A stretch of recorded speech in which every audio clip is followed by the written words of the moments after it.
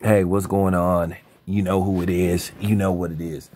All right, you guys. The Baltimore Ravens have now came out and said, well, Earl Thomas didn't violate anything in his contract that deems for them to release him. If I'm not mistaken, he was to be paid $10 million this season.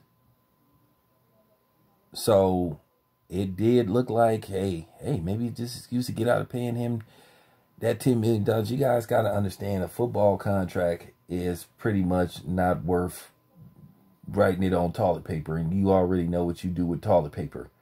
So basically at the end of the day, the rumors were swirling that the Ravens were looking for a reason to void out his contract. But technically, he did nothing wrong that violates his personal conduct policy, personal conduct code, none of that stuff. Now, if he stepped out on his wife, that's unfortunate for him and his wife, but it isn't considered a violation of the NFL conduct policy. Because, like I said, well, if you wanted to pull that shit on people that step out on their wife, then you pretty much wouldn't have an NFL. That you probably would have 25% of the roster, playing on, football day, which is Sunday. I'm not going to say football night because most of the games are played in the afternoon. So, at the end of the day,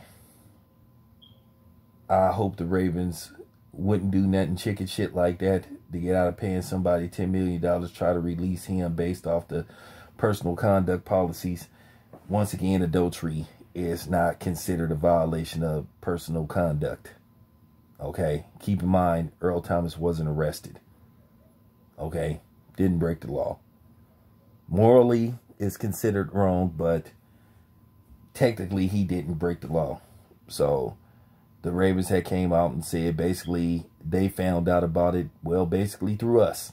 So, but they supposed to be on top of everything.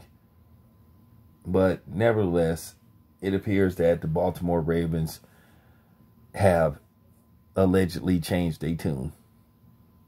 This your boy Town Biz. I'm out.